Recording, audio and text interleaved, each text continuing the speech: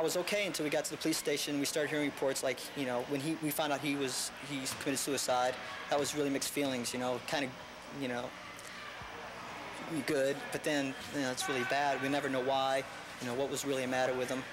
And then on the way home to the friend's apartment, we heard that another guy had been shot, and that's when all of a sudden I got really weak-kneed and really, because he had the gun pointed at me, and just like when I called my father, you know, I told him about that, and my father kept saying, "Why didn't he shoot you?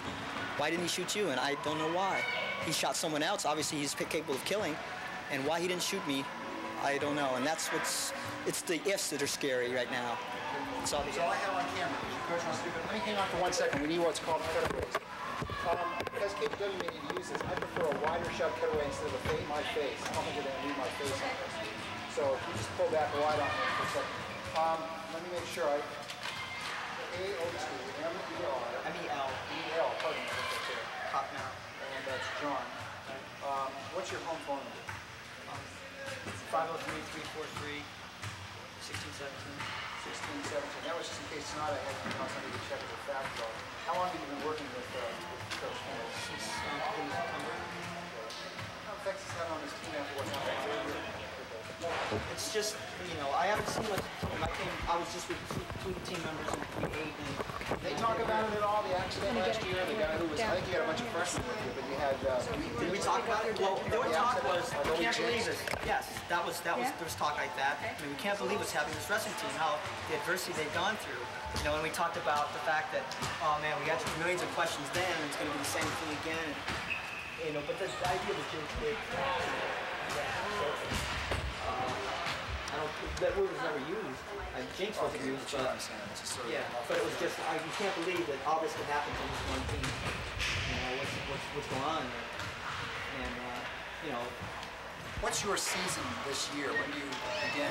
Friday is our first match. Friday is your first match. What class was O'Shea in? He was 158. Was he your varsity wrestler? Yeah, he's one of our top wrestlers. If not, you know. What year is he in? Soon. Believe it or not, that was one of my early, when he said he'd been shot, that was one of my, you know, it's the stupid ideas. See that? Yeah, she's one of our best wrestlers. He's a chance to be on there. Any idea what his major is? No, Coach Green knows. Chance to be on there. Oh yeah, he's got a really good shot. The other kids were they all freshmen besides Bueller? No, but both Bueller, we're not freshmen. Two of them are freshmen. Jarrett and Phillips.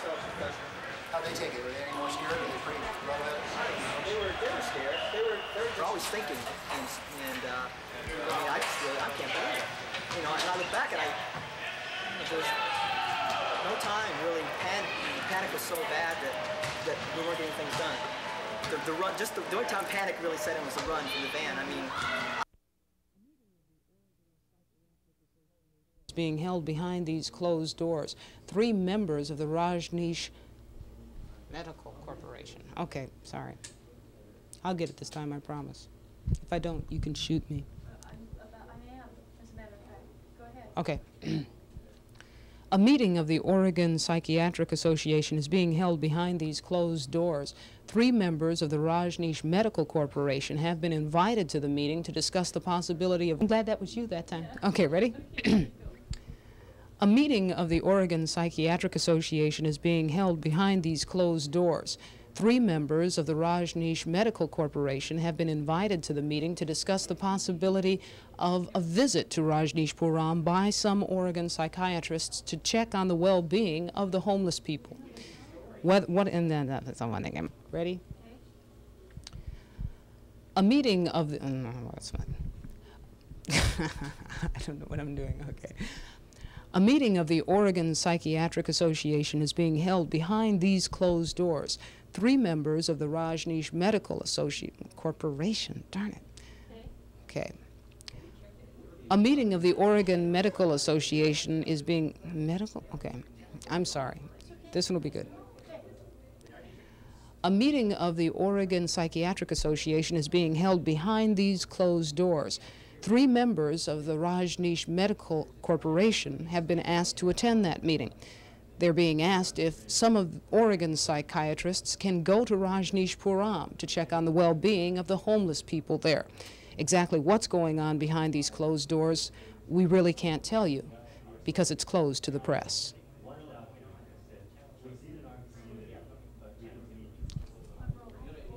A meeting of the Oregon Psychiatric Association is being held behind these closed doors.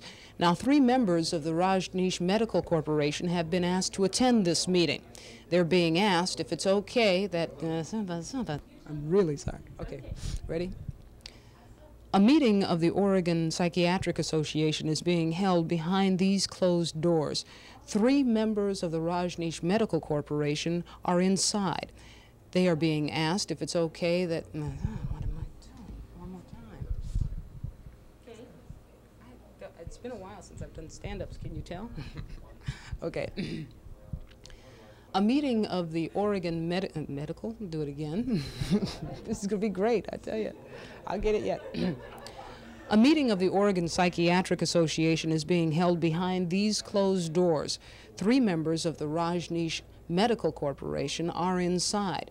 They're being asked if it's okay. Ready? A meeting of, right? Thank you. A meeting of the Oregon. Okay, ready? A meeting of the. Let's do it again. A meeting of the Oregon Psychiatric Association is going on behind these closed doors. 3 members of the Rajneesh Medical Corporation have been invited to attend this meeting. What's going on inside? That we really can't tell you. The meeting's closed to the press.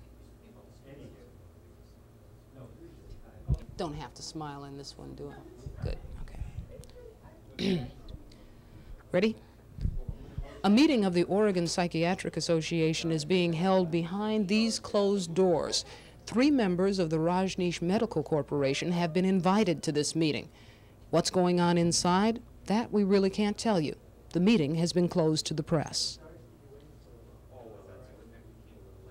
That's the best one.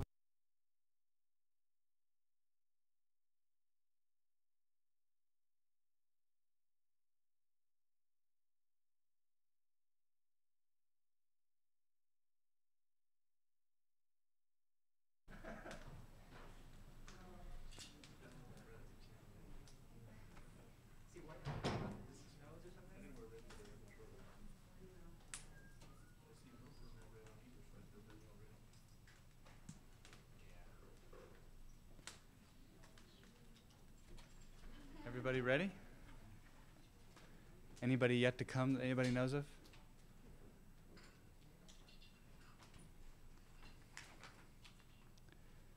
Okay.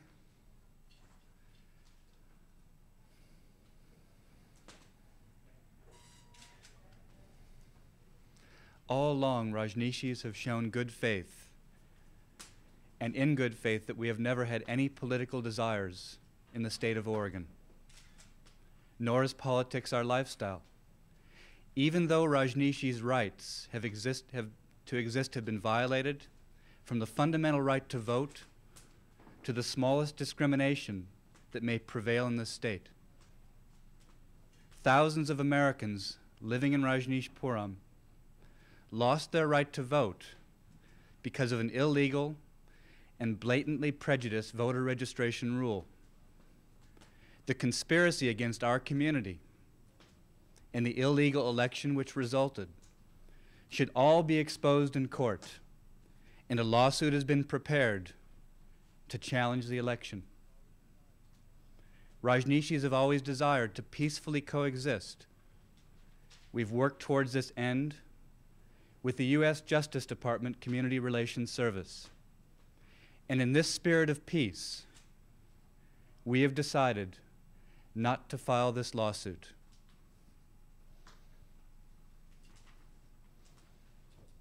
Any questions, I'll be happy to answer.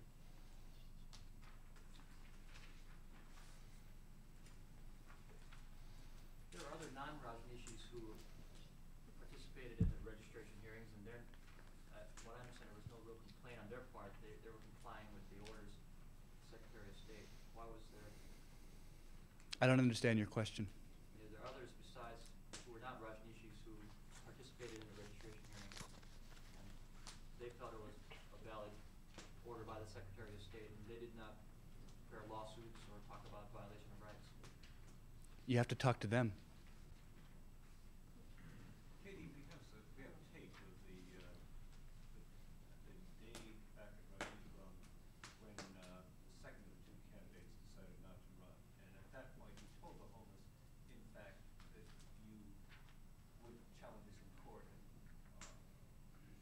what's happened in between those two times? Because we're going to play part of that tape and listen to you say we're going to go to court and we're going to do something about this. Now you're saying you're not. What happened in between? First, let me say one thing. There's nobody homeless at Rajneeshpuram. The people you described as homeless now have homes. The second thing is, what I said then was true then, and what I say today is true today. Things change, life changes, life moves. You wouldn't be here if we were predictable. Life is unpredictable. Things change. That's how things are. What's changed? This situation today has changed.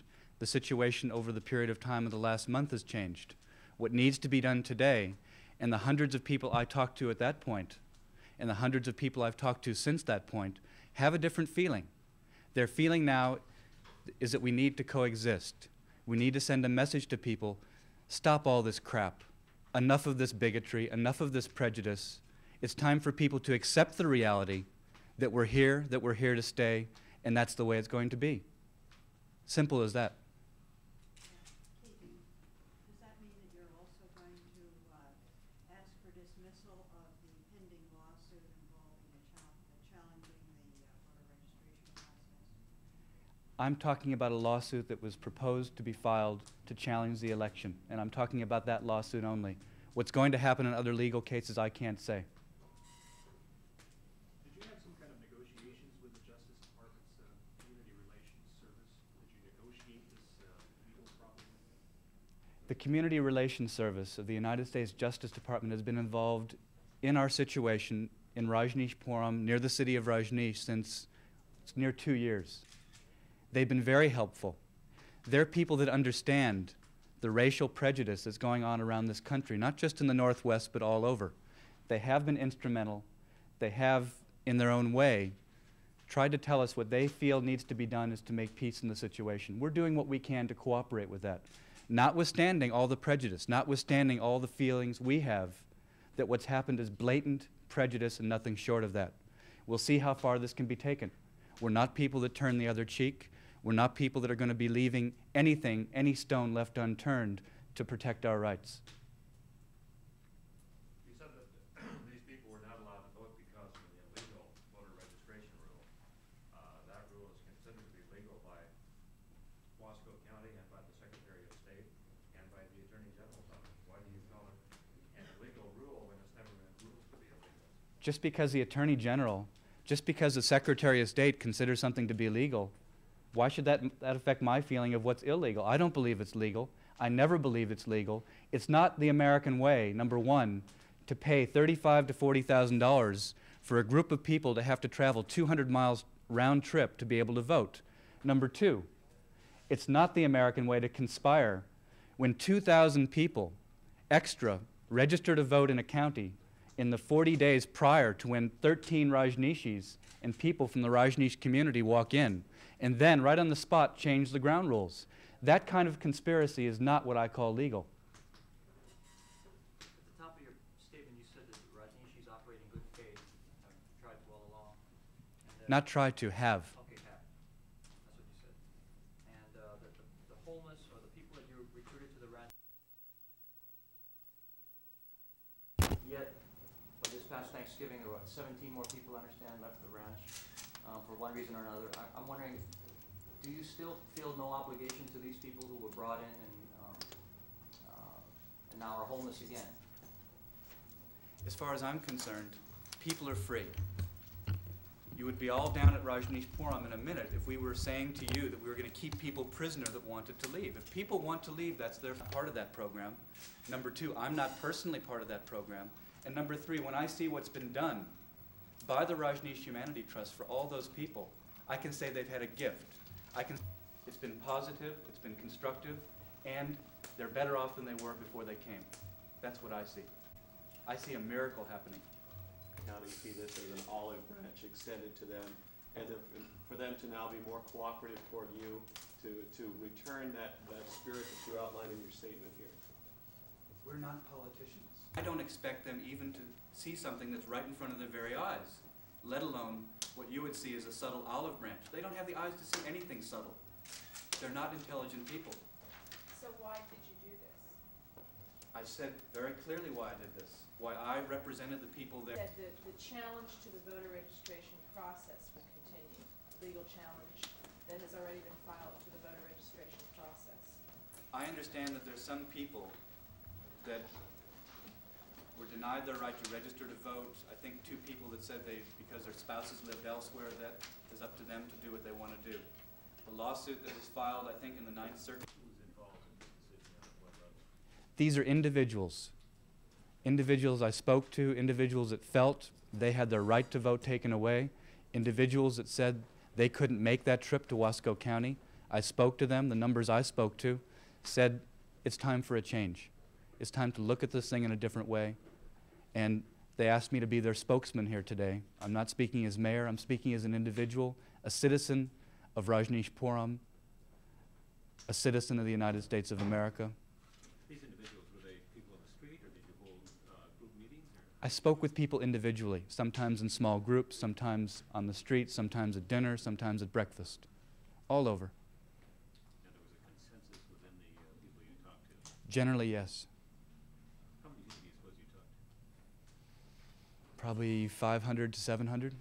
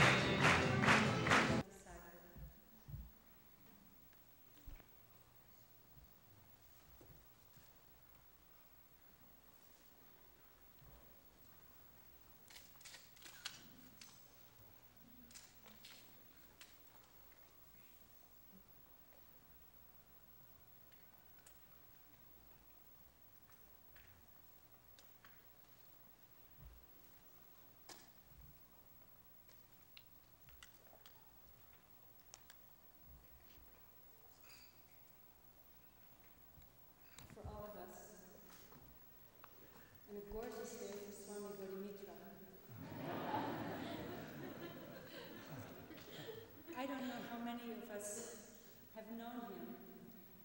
He's a very rare man. I remember when he first came to Pune about 6 years ago, and he was a minister. He was a religious minister. You know, the ones that one always talks about? Ministers. And he was a very rare minister because he was really a seeker himself. He had been a minister since age 25, and today, I think he must be 75 or 76. So that's a long life of religious history. And he was born in Russia, in fact in Siberia, managed with his family to survive the Russian Revolution, emigrate out of there, and he ended up being a minister, taught in Bible colleges, had his Master's of Theology degree, Master of Religious Science. He was officially ordained when he was 25 years old. And all of the time that he was a minister, his whole interest was in being honest to himself and being honest to people. So when he felt that being a traditional minister was no longer honest, real, he started looking around for something that was honest and that was real. And guess where he landed up? He felt that he needed to go find out for himself what was happening near Bhagwan, who he was. And he came to Pune. He was a minister of a church in California, the Church of Religious Science. So here's a minister gradually to it. And just this afternoon, someone showed me a few passages from his letters when he found and writes about how the Bible started with him and said, I would bring many souls to enlightenment because I was a friend of enlightenment. And at the end of his letter, he says, well, my dear, I have finally. And in fact, his wish was to bring Bhagwan to his people, to his congregation. And that is what he did. He carried the program in his heart. Another letter that I saw, in which he says, I trust many of you will read some of his books.